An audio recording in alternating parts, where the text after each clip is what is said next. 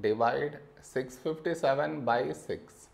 To do this division, we should frame it in this way. 657 here and 6 here.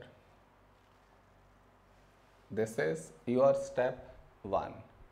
Next, here we have 6 and 6 here. When do we get 6 in 6 table? 6 ones 6. Now we should subtract. We get 0. After this, bring down the beside number. So 5 down. Now here we have 5 and here 6.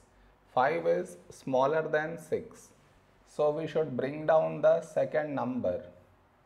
And the rule to bring down second number is we should put 0 here.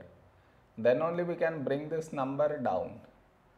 Now 57, a number close to 57 in 6 table is 6 nines 54. Now we should subtract. We get 3. No more numbers to bring it down. So we stop here. This is our remainder and this is our quotient.